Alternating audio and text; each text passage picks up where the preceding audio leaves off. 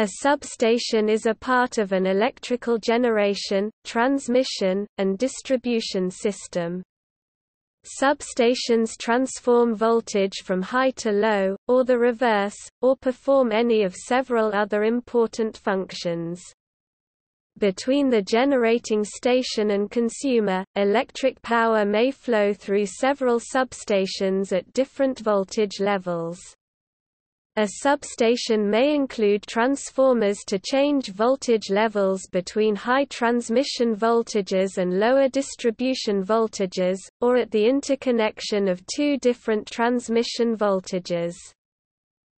Substations may be owned and operated by an electrical utility, or may be owned by a large industrial or commercial customer. Generally, substations are unattended, relying on SCADA for remote supervision and control. The word substation comes from the days before the distribution system became a grid.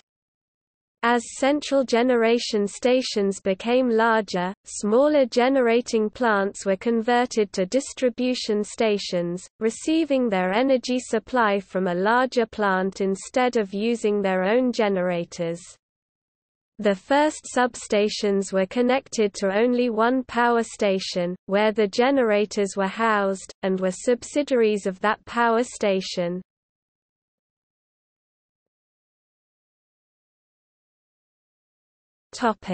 Types. Substations may be described by their voltage class, their applications within the power system, the method used to insulate most connections, and by the style and materials of the structures used. These categories are not disjointed. For example, to solve a particular problem, a transmission substation may include significant distribution functions.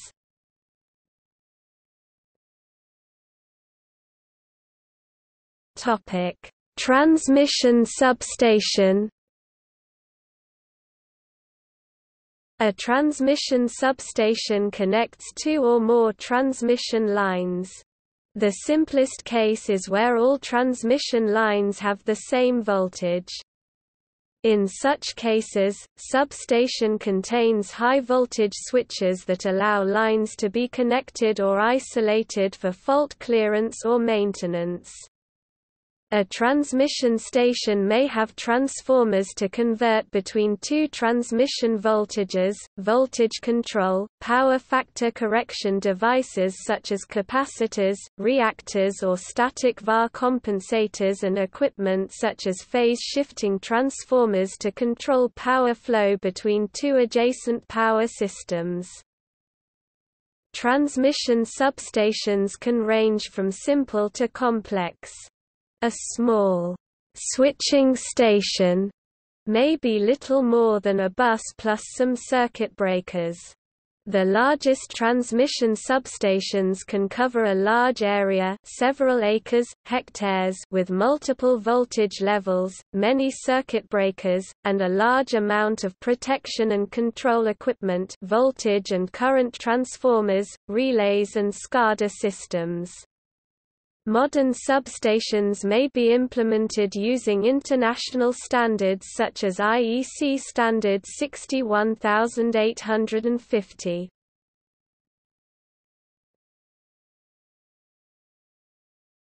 Topic: Distribution substation. A distribution substation transfers power from the transmission system to the distribution system of an area. It is uneconomical to directly connect electricity consumers to the main transmission network, unless they use large amounts of power, so the distribution station reduces voltage to a level suitable for local distribution. The input for a distribution substation is typically at least two transmission or sub-transmission lines. Input voltage may be, for example, 115 kV, or whatever is common in the area. The output is a number of feeders. Distribution voltages are typically medium voltage, between 2.4 kV and 33 kV, depending on the size of the area served and the practices of the local utility. The feeders run along streets overhead or underground, in some cases, and power the distribution transformers at or near the customer premises. In addition to transforming voltage, distribution substations also isolate faults in either the transmission or distribution systems. Distribution substations are typically the points of voltage regulation, although on long distribution circuits of several miles, kilometers, voltage regulation equipment may also be installed along the line. The downtown areas of large cities feature complicated distribution substations, with high-voltage switching and backup systems on the low-voltage side. More typical distribution substations have a switch, one transformer, and minimal facilities on the low-voltage side.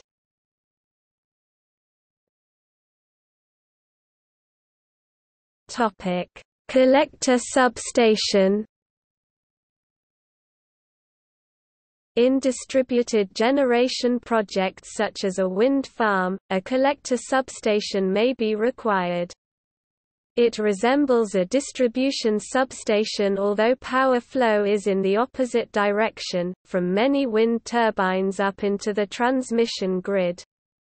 Usually for economy of construction, the collector system operates around 35 kV, and the collector substation steps up voltage to a transmission voltage for the grid.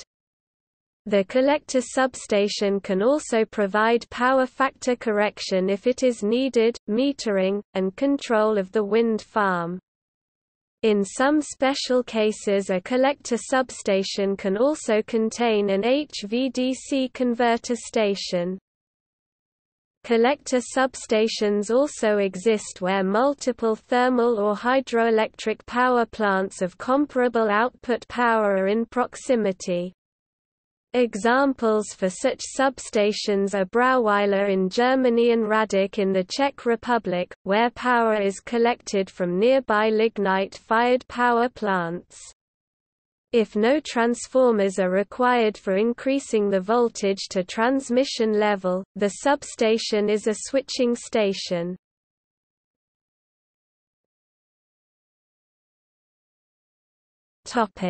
Converter substations. Converter substations may be associated with HVDC converter plants, traction current, or interconnected non-synchronous networks. These stations contain power electronic devices to change the frequency of current, or else convert from alternating to direct current or the reverse. Formerly rotary converters changed frequency to interconnect two systems. Nowadays such substations are rare.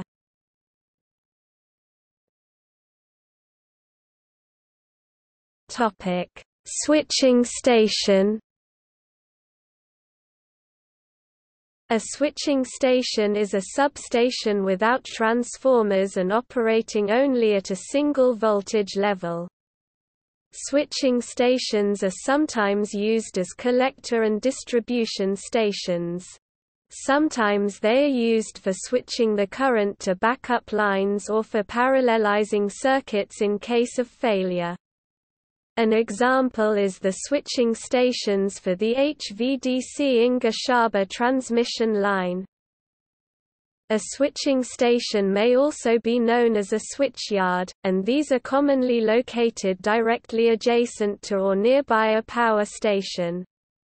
In this case, the generators from the power station supply their power into the yard onto the generator bus on one side of the yard, and the transmission lines take their power from a feeder bus on the other side of the yard. An important function performed by a substation is switching, which is the connecting and disconnecting of transmission lines or other components to and from the system. Switching events may be planned or unplanned. A transmission line or other component may need to be de-energized for maintenance or for new construction, for example, adding or removing a transmission line or a transformer. To maintain reliability of supply, companies aim at keeping the system up and running while performing maintenance. All work to be performed, from routine testing to adding entirely new substations, should be done while keeping the whole system running. Unplanned switching events are caused by a fault in a transmission line or any other component, for example, a line is hit by lightning and develops an arc. A tower is blown down by high wind. The function of the switching station is to isolate the faulty portion of the system in the shortest possible time. De-energizing faulty equipment protects it from further damage, and isolating a fault helps keep the rest of the electrical grid operating with stability.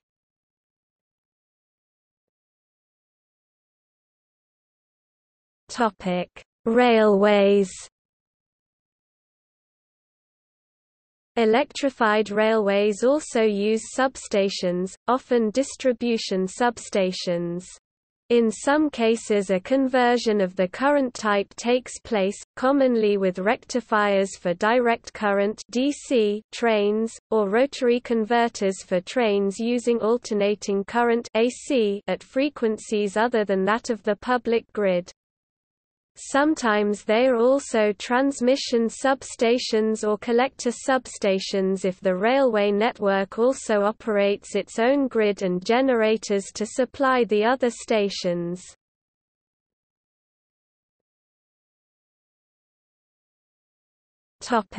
Mobile substation. A mobile substation is a substation on wheels, containing a transformer, breakers and buswork mounted on a self-contained semi-trailer, meant to be pulled by a truck. They are designed to be compact for travel on public roads, and are used for temporary backup in times of natural disaster or war. Mobile substations are usually rated much lower than permanent installations, and may be built in several units to meet road travel limitations.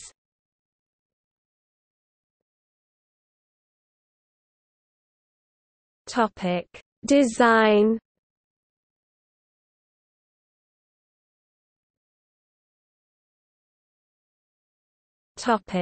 Elements of a substation.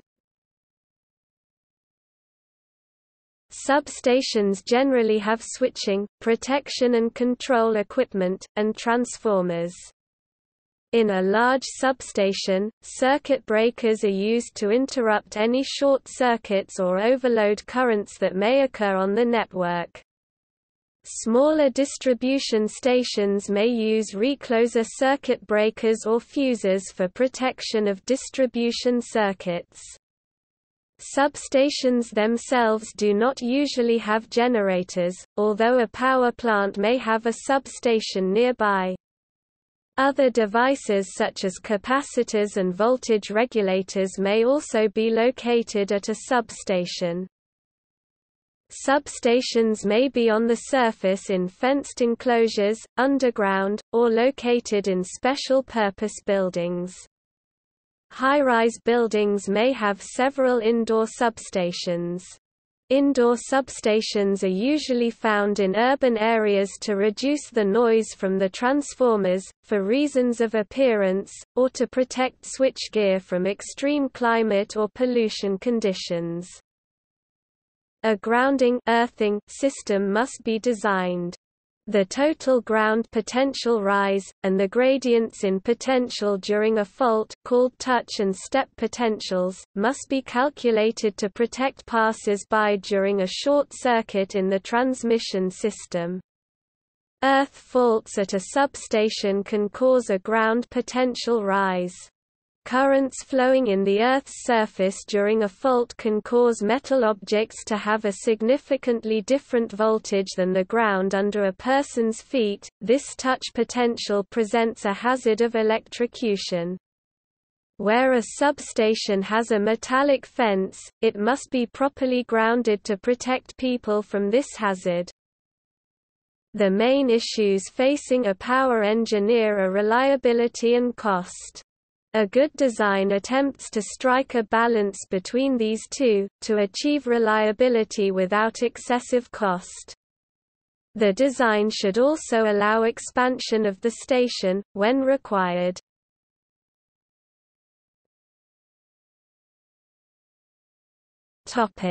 Location selection.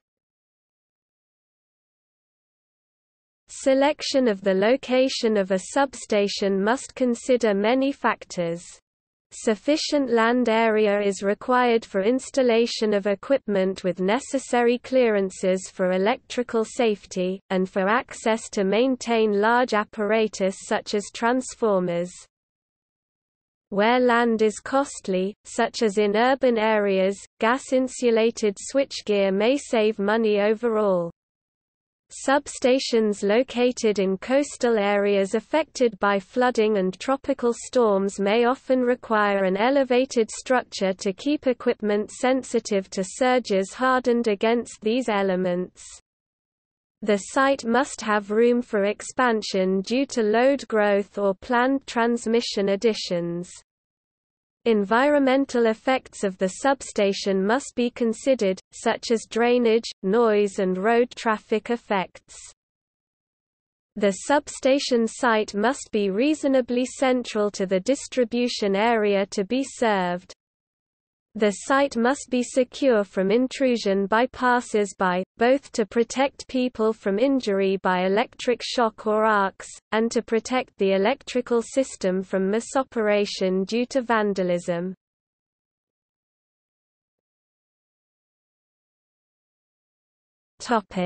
Design diagrams.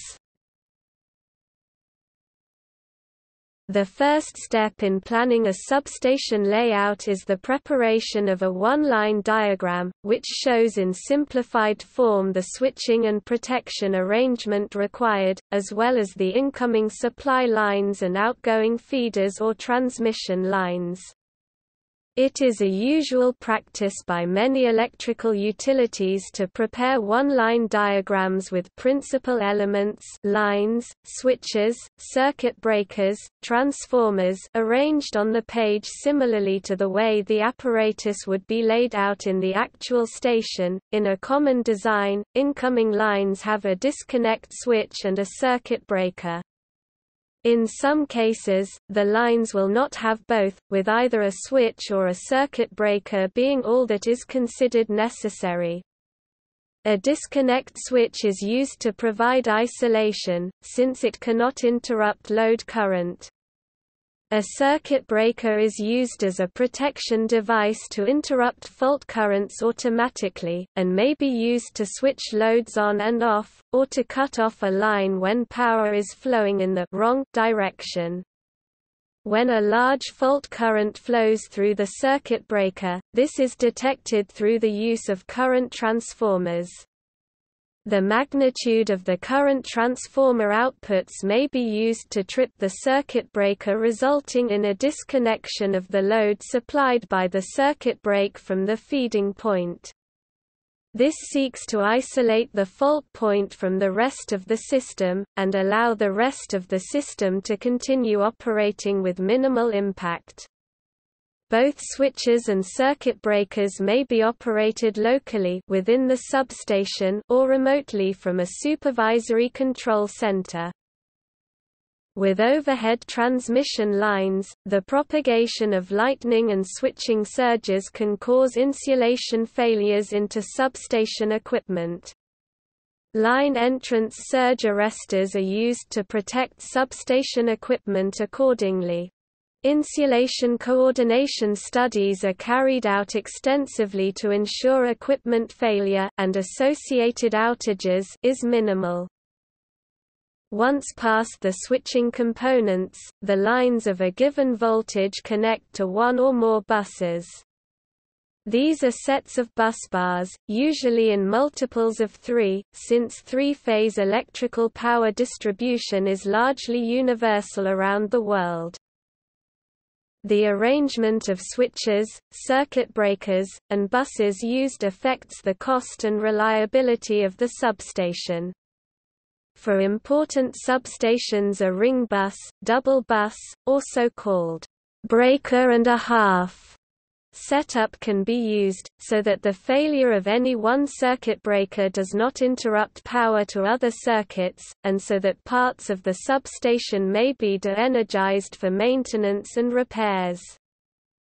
Substations feeding only a single industrial load may have minimal switching provisions, especially for small installations.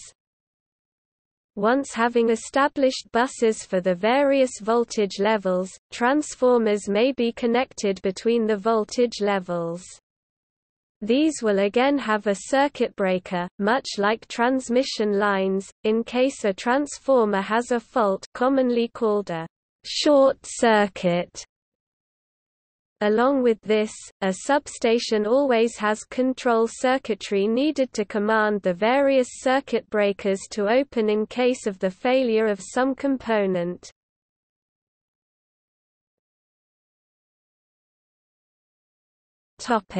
Automation. Early electrical substations required manual switching or adjustment of equipment, and manual collection of data for load, energy consumption, and abnormal events. As the complexity of distribution networks grew, it became economically necessary to automate supervision and control of substations from a centrally attended point, to allow overall coordination in case of emergencies and to reduce operating costs. Early efforts to remote control substations used dedicated communication wires, often run alongside power circuits. Power line carrier, microwave radio, fiber optic cables as well as dedicated wired remote control circuits have all been applied to supervisory control and data acquisition (SCADA) for substations. The development of the microprocessor made for an exponential increase in the number of points that could be economically controlled and monitored. Today, standardized communication protocols such as DNP3, IEC 61850 and Modbus, to list a few, are used to allow multiple intelligent electronic devices to communicate with each other and supervisory control centers. Distributed automatic control at substations is one element of the so-called smart grid.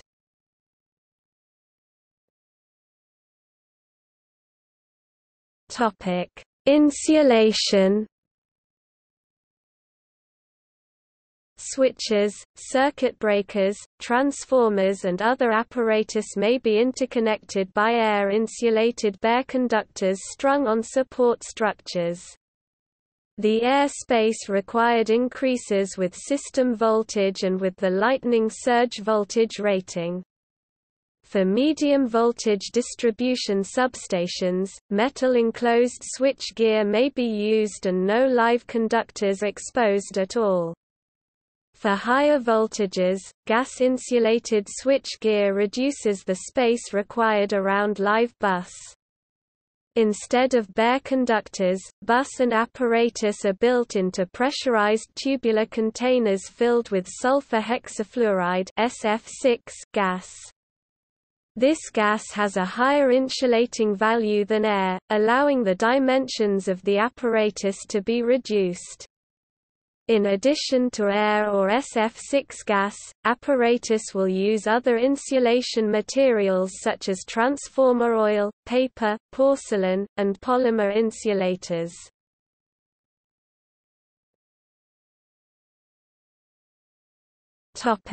Structure.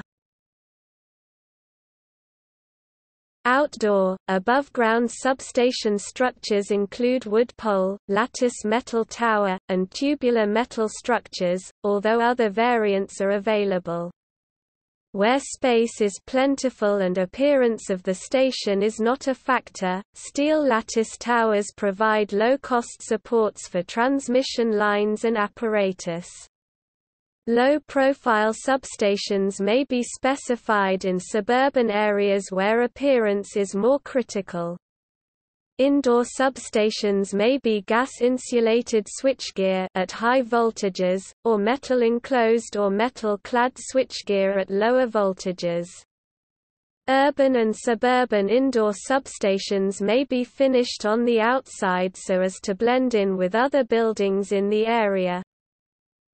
A compact substation is generally an outdoor substation built in a metal enclosure, in which each item of the electrical equipment is located very near to each other to create a relatively smaller footprint size of the substation.